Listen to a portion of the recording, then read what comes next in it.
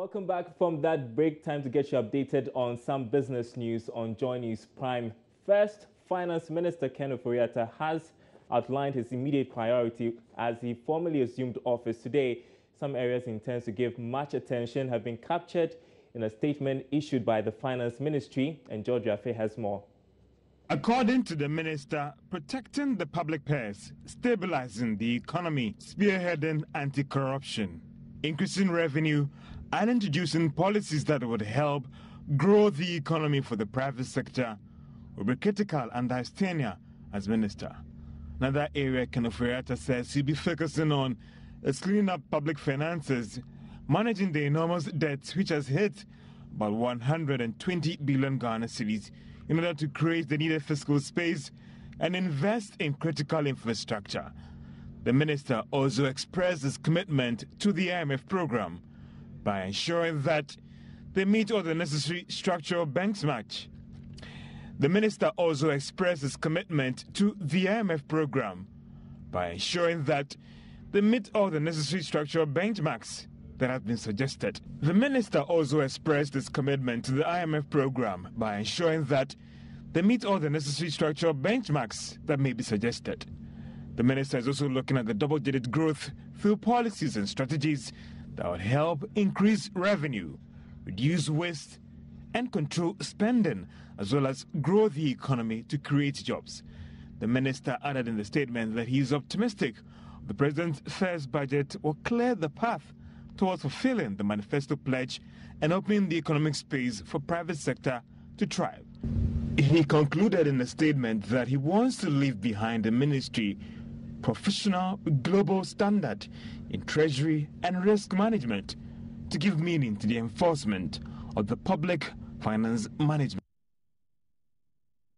Now, the Integrated Business Establishment Survey report has been launched by the Ghana Statistical Service in Accra. The report, which aims at bridging the information gap between established enterprises and policymakers in the country, identified the services sector as a major contributor to employment in the country.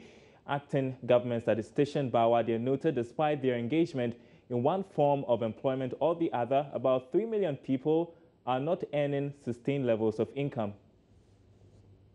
The primary focus of the Integrated Business Establishment Survey, IBES, is to provide reliable, timely and relevant economic data for the country to help in planning and policy formulation. According to the acting government statistician, Bawuah Adeɛ, the outcome of the result emphasizes the service sector is leading contributor to the nation's economic growth. Results from the study further indicates that nationally, non-household establishments engaged 3,383,206 persons. Soon there will be presentations bringing to fore what pertains in the various regions. There is, however, some level of gender imbalance across all regions and districts when the data is disaggregated by sex. In fact, about 6 out of every 10 persons engaged by the establishments are males. The sectoral distribution of the persons engaged reveals that 8 out of every 10 employees are engaged in the service sector. It is therefore not surprising that we have the service sector contributing a little more than half of Ghana's GDP. He assured business owners data collected are treated with utmost confidentiality. On his part, head of the Industrial Statistics and coordinator of the IBES, Anthony Cracker, is optimistic the data will help inform potential investors to make right investment plans and policy decisions. If we want to know which business is already in existence, where can they be located in a particular area, and how can your business feed into their operations? Yes, to that extent, I would say yes, it can help in minimizing the cost, because here you don't have to do your feasibility studies on knowing what is on the ground already. The feasibility has been done for you already. You have the data on as to the distribution of the what type of settlements already, so you don't need to do that feasibility study. That study has been done for you already, so that cost will be taken off as an investor. The business register will be made available at the various regions in the country, as well as the website of the Ghana Statistical Service and various regional coordinating councils for use by researchers and investors. In other news tonight, Ghana would by April this year issue policy guidelines to regulate cloud technology for the storage and usage of data in the country. Executive Director of the Data Protection Commission, Teki Akwete-Falconer, disclosed this at a digital transformation workshop organized by multinational tech company Microsoft in collaboration with the Commission. Cloud technology, which enables individuals, businesses and governments store and access data and programs over the internet instead of a computer's hard drive, has become important as Ghana goes through the digital transformation process. The workshop brought together various stakeholders from the public and private sectors to deliberate on outstanding issues related to the development of cloud technology in Ghana. General Manager of Microsoft Ghana, Derek Appiah, shed more light on the importance of cloud technology in the quest for digital transformation. Getting that cloud to you means that you can use that computing power to do many things with data, with the cloud, and with analytics and where things go. It means that you can do things on to change yourself digitally. It means you can empower your employees to actually work from anywhere. It means you can optimize your operations by anticipating when things will go wrong so you can get there quickly. It means you can transform your products so you can do things like launch Uber, which is the biggest taxi company in the world but has no taxis. It's in Ghana and owns no taxis. So that's how the cloud can enable digital transformation in Ghana and elsewhere. The workshop also gave an opportunity for stakeholders to identify and discuss a set of rules which should guide cloud computing in the country.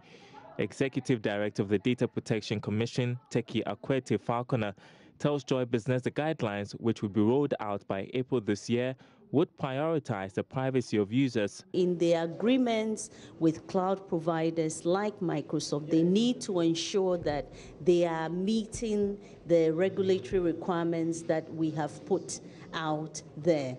Later this year, I'm sure by April, we'll issue out some guidelines in collaboration with Microsoft. We'll issue out some guidelines on cloud computing and cloud computing policies for data protection as well to help them meet those requirements. But the ultimate that we say is that you as a data controller must put in place adequate measures. So don't just go and hide your information in Microsoft Cloud. Make sure that all the things that they are talking about, which is we're putting in adequate security, we're protecting the information, you really understand it, and they have actually done it to protect. Because when your information, let's say a bank, for instance, in Ghana, puts information in the cloud and it is compromised, we hold that bank responsible for it. So those are the kind of things that we are urging the data controllers to be aware of when they are using the cloud, to make sure that they come to the right agreement in order to protect the information. The workshop, under the theme Ghana's Digital Transformation Journey, marked World Privacy Day, which fell on January 28. Agric now, and the chairman of the Community 3 Livestock Farmers Association, Kwesi Amankwa, has advised unemployed youth in the Tema area not to shun agricultural activities in order to become self-sufficient. Speaking at the inauguration of the Farmers Association in Tema, he deplored the practice where a section of the youth idles around without any productive activity. He urged government to invest in some infrastructural developments in agricultural areas to improve the sector. It's unfortunate we have an unemployment association in our country. We, the Association of Community 3 Tema Livestock, urge to all youth in Ghana to participate in the youth in agriculture. There's a lot of benefit to rare animals. So to do rare animals, you never lose unless you manage what you're doing before you get lost. So we are pleading to all youth to engage themselves in agriculture. We call all Ghanaians to know that we are doing agriculture newly in our this association. We keep our animals indoor and feed them. We don't leave them outside and eat anything anyhow. We, the association, has accepted that you make sure anytime or every month veterinary officers will come to our farm and make sure that we treated all our animals and give them healthy food, healthy water. A quick update on some news from the telecom sector, and reports about major talks between two telecom operators, Tigo and Airtel, have been given some credence. This follows the announcement by Chairman of Bharti Airtel, Sunil Bharti Mittal, that they are working to exit from Ghana and other African countries within a year. So when could this deal be completed, and is French telecom giant Orange really set to take over the merged entity? George Afe has more. For industry watchers, this development might not be new at all. However, the reason why some have taken it somewhat serious is the planned exit by the parent company of Airtel, Bharti, meaning either the owner of Airtel Ghana sells it to a new investor or it folds up. Something industry watchers say it wouldn't happen. Having engaged the two local companies of record, they have all not denied the story. However, sources close to the industry regulator, NCA, have confirmed it, but say they are yet to be officially notified about it. The source was also not sure about the French telecom giant Orange coming to acquire the two firms. This is because the French-based operator had earlier made attempts to acquire one of the two, but had to abolish it later. But a source close to these two companies is insisting that Orange will come in again and possibly acquire the merged entity, that is Tigo and Airtel. There are even reports that Orange has started engaging some officials in the industry on its coming and even offering them some positions.